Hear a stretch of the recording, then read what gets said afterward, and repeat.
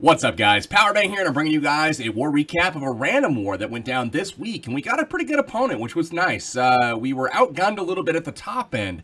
They outnumbered us 7 Town Hall 11s to 3, and they had down to number 18, I believe, as Town Hall 10s, and we were down to number 15. So they had a few more big guns up top. However, we outweighed them significantly at the Town Hall 9 level. So we were able to outperform them pretty early, get a pretty big lead, but in the end, they were able to come back, make it very close, an admirable performance from the Uptown Crew, and the final score was 82 to 81. So let's look at some attacks here. This is Ant DGT. If I can just click the replay button. I'm trying here. I'm trying. So Aussietron's going to take on this base. Pretty decent base. It's got a anti-bowler, anti-miner type theme to it with those Island Inferno towers. So we'll see exactly how Aussie takes this base on. Kind of a short recap for you guys today.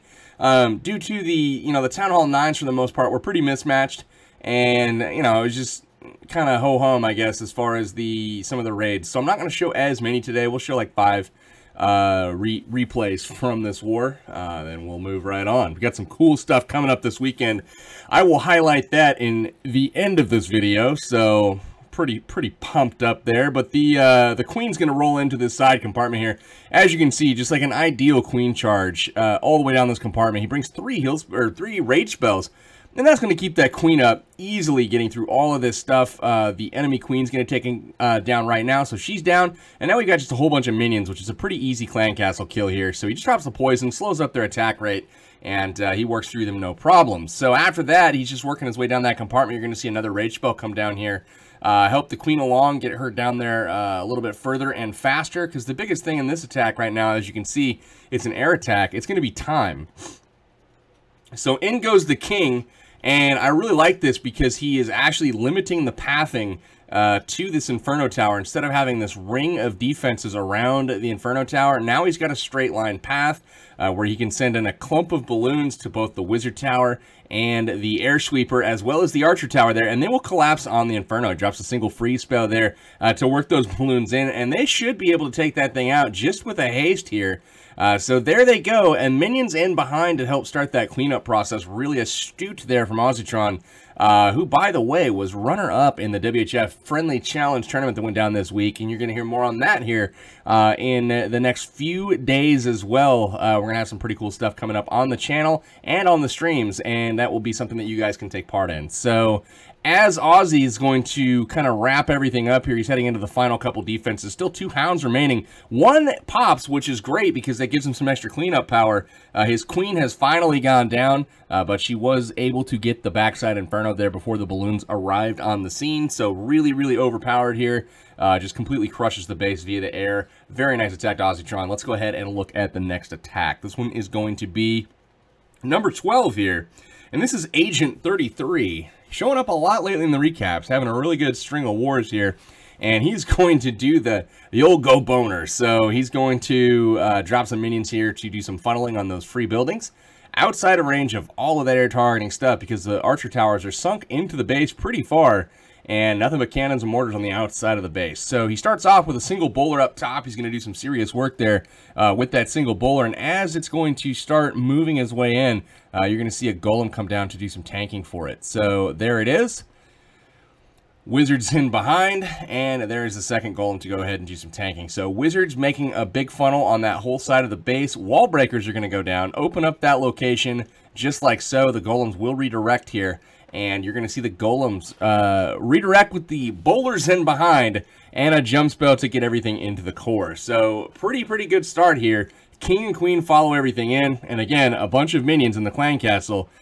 Pretty easy kill, just dropping the poisons. They will die at this point, and then following everything up with miners once he's hollowed out that core.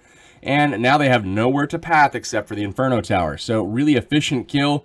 He's got a Wizard Tower and an Inferno Tower to deal with right up front, which is good because he doesn't even need to waste a spell there.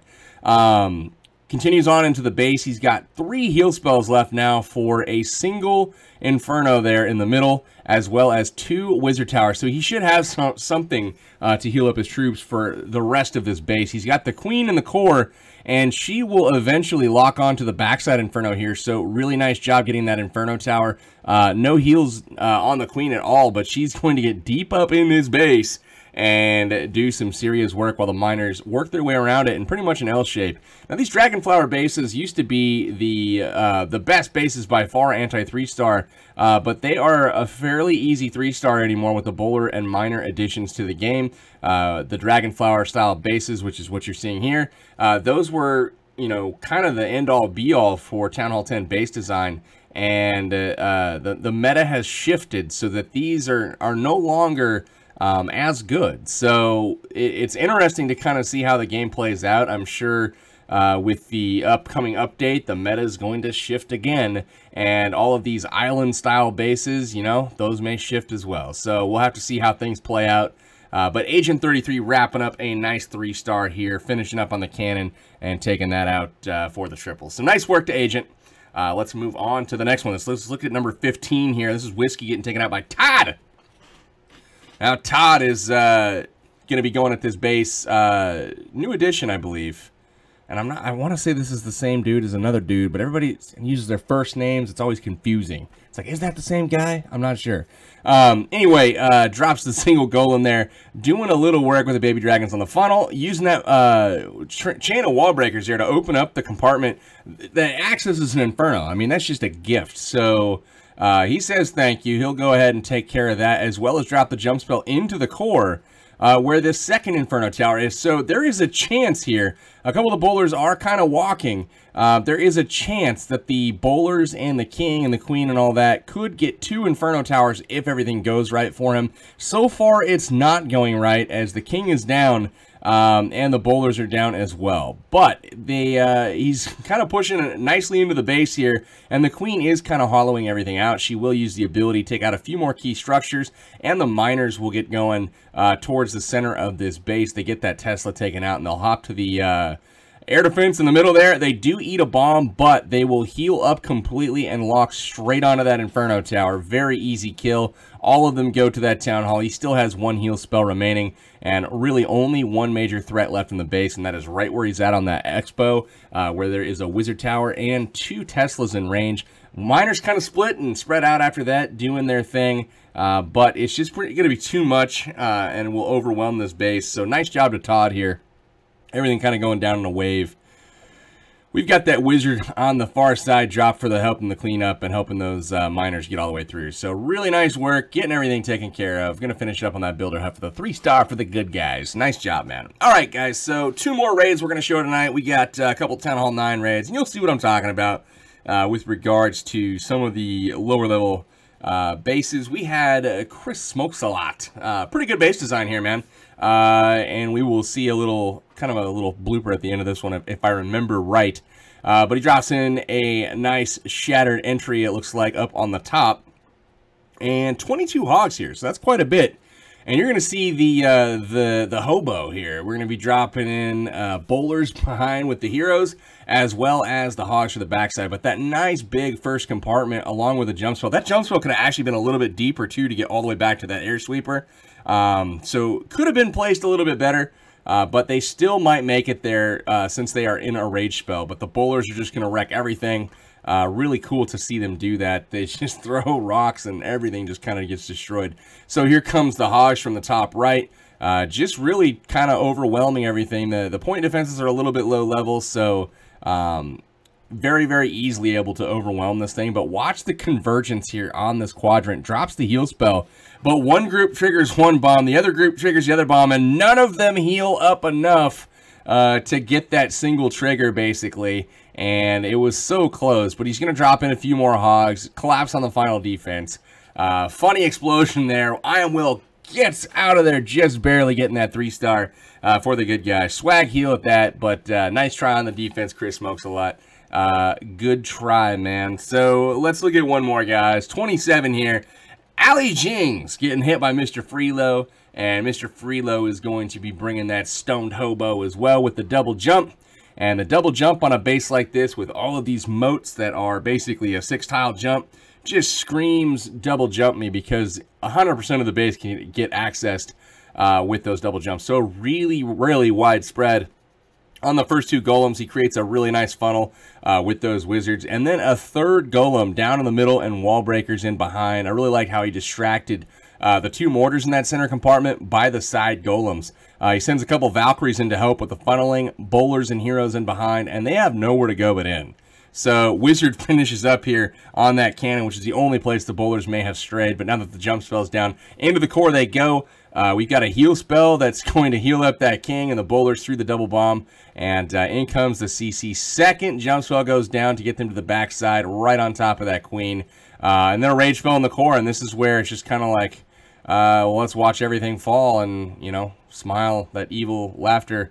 Everything's just falling down. We've got hogs kind of trickling in the sides, just targeting specifically the point defenses that didn't get targeted. So really, really efficient job with the hog riders there. And then Wizard Towers, yeah, that's what we're deploying here.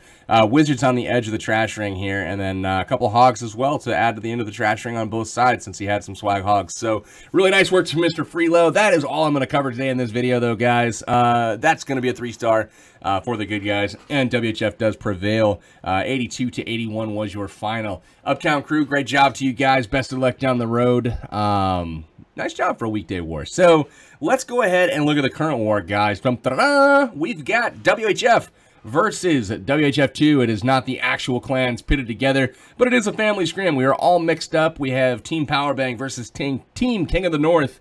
And it looks like Powerbang will be in WHF versus King of the North in WHF2. So, how funny. He's number 10.